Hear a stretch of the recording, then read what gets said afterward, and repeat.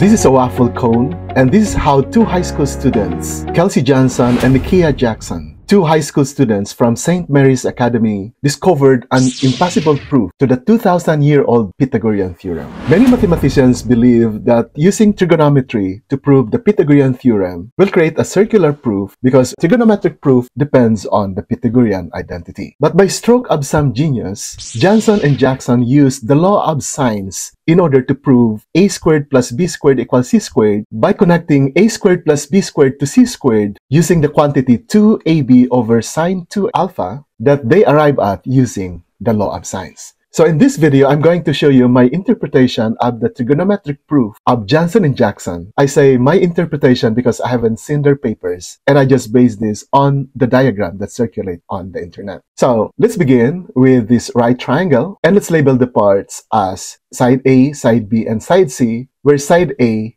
is the smallest side. Then opposite side A is angle alpha. Opposite side B is angle beta. We now say that the sine of this angle beta is equal to the opposite side B over the hypotenuse C. Then let's reflect this right triangle across the vertical axis to form this other right triangle, and let's label the parts and the angles. Now let's remember the law of sines. The law of sines says the sine of the angle over its opposite side is equal to the sine of the other angle over its opposite side, and is equal to the sine of the third angle over its corresponding opposite side. If we now look at this triangle and using this law of sines, we can now say that the sine of beta over this side C is equal to the sine of this angle, which is 2 alpha, over its opposite side, which is a plus a, or 2a. Since we know that sine beta is equal to b over c, we can now replace sine beta by that value, and simplifying, we now have b over c squared is equal to sine 2 alpha over 2a. And solving this for c squared, we now have c squared equals 2ab over sine 2 alpha. Let's remember this value because we are going to go back to this value later on. Then let's look at this figure. Let's create this other right triangle in such a way that the angle here is equal to this angle alpha. So this is angle alpha, this is a right triangle, and the remaining angle is the complement of alpha, which in our definition is the angle beta. So let's remember that alpha and beta are complementary angles. Now let's take a look at the ratio of the side of our original triangle. It's in the form A is to B is to C.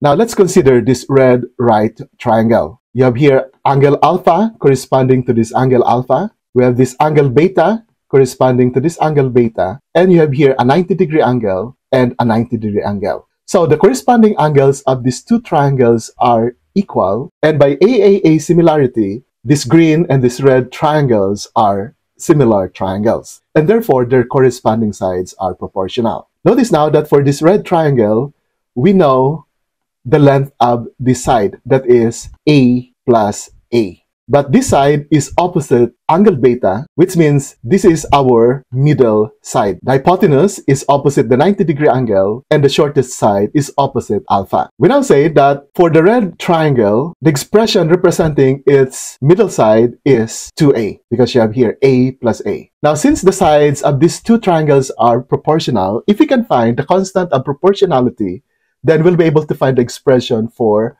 this side and for this side of this red right triangle. How can we do that? From B, to get 2a, what is the constant of proportionality? In other words, what number multiplied by b in order to get 2a? That number is 2a over b. And this is now our constant of proportionality, so that if we multiply this a by this constant 2a over b, then we now know what is the expression representing side A. And that is 2a squared over b.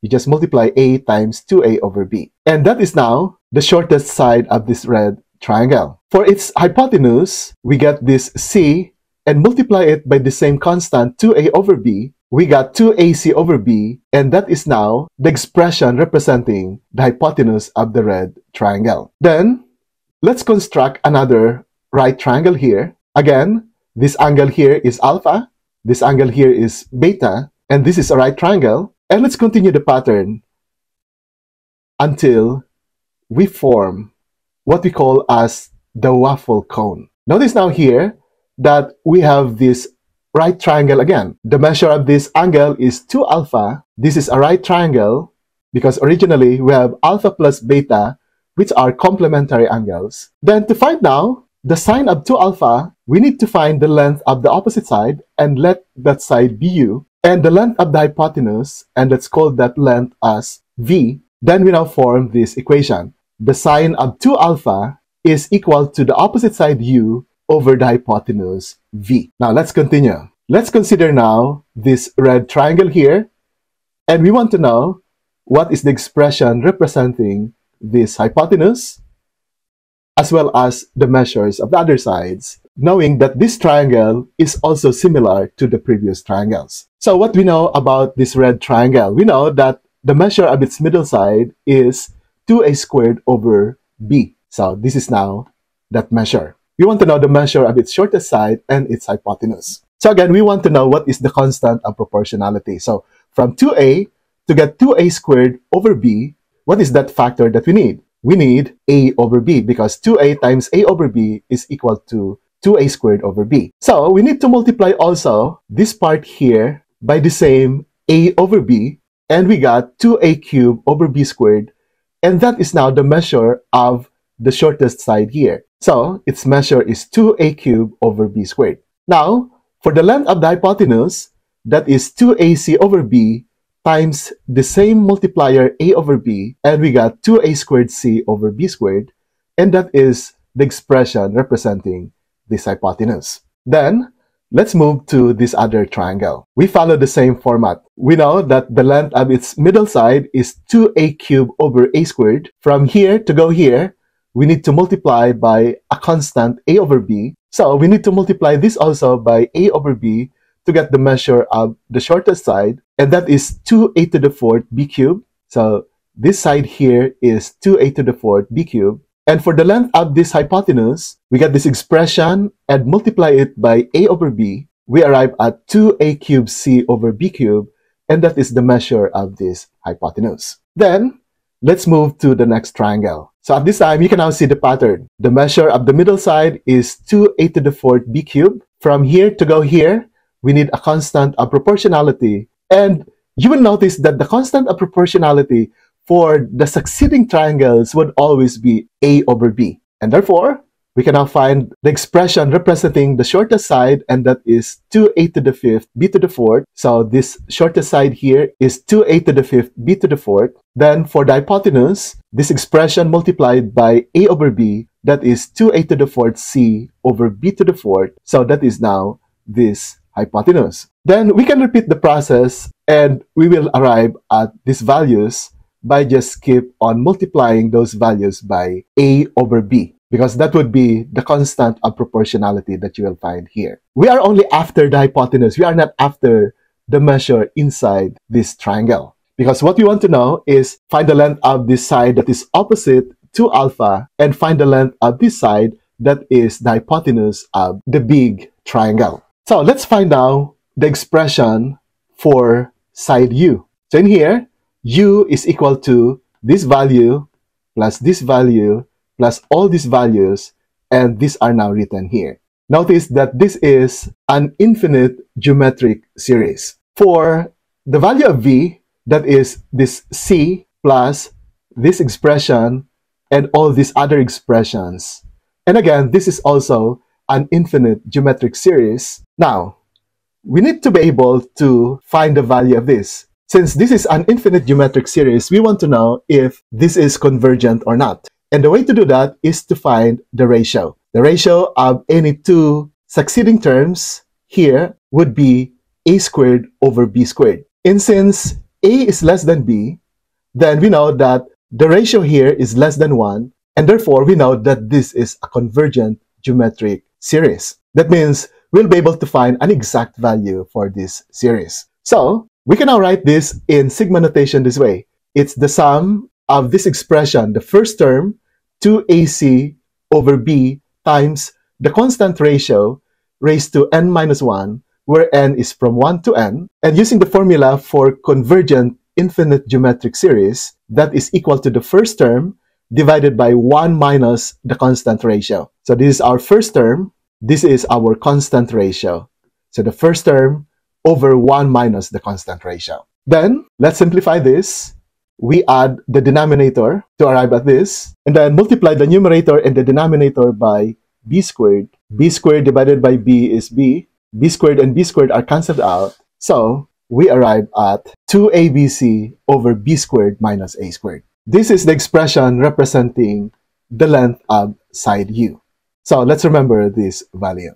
Then, let's go back to our expression for v. So again, let's get the constant ratio. So this term divided by this term, we get the same ratio a squared over b squared. So we can now write this in sigma notation. The variable c plus the sigma notation for this series, it's the sum of the first term, 2a squared c over b squared times the constant ratio raised to n minus 1, where n is from 1 to n. And using the formula for convergent infinite geometric series, we have the first term, which is 2a squared c over b squared over 1 minus the constant ratio a squared over b squared. And we just copy the other addend, c. Then let's simplify this. We can add 1 minus a squared over b squared to arrive at b squared minus a squared over b squared. Then notice that they have the same denominator b squared that we can cancel out. So we have 2a squared c over b squared minus a squared. And let's continue simplifying this. Remove the grouping symbol. Then to add this fraction, the common denominator is b squared minus a squared. Then this common denominator divided by 1 times c to arrive at this. Then this common denominator divided by this is 1 times 2a squared c to arrive at this. Then distribute c to the binomial. Notice now that 2a squared c and minus a squared c are like terms that we can combine. So combining these two like terms resulted to a squared c. And there is a common factor c here that we can factor out. We now have our expression for the length of side v. So we have the value for side u, we have the value for side v, and we have this formula, sine 2 alpha is equal to u over v. Let's put them together in our workspace. So, we now have sine 2 alpha equals u over v. Notice again that their denominators are the same. B squared minus a squared and b squared minus a squared can be cancelled. And you have here a factor c and another factor c that can be cancelled out. So what's left is sine 2 alpha is equal to 2ab over b squared plus a squared. Then, let's solve this for b squared plus a squared. So we have b squared plus a squared is equal to 2ab over sine 2 alpha. And by commutative property of addition, we can also write this as a squared plus b squared equals 2ab over sine 2 alpha. Now, we have here a squared plus b squared, and we have here c squared. And luckily, notice that both of them are equal the same expression, 2ab over sine 2 alpha. You have here also 2ab over sine 2 alpha. And so we can now put them together. And here is now what we got. Take note that these two expressions are exactly the same. Therefore, by transitive property, a squared plus b squared is equal to c squared, and that is now the Pythagorean formula that we would like to prove. And so, ladies and gentlemen, this is how these two high school students, Calcea Johnson and Rujean Jackson, from St. Mary's Academy in New Orleans, proved the Pythagorean Theorem using the law of sines. So thank you very much. This is Lando Assistant, and we hope to see you again in our next video. Bye for now.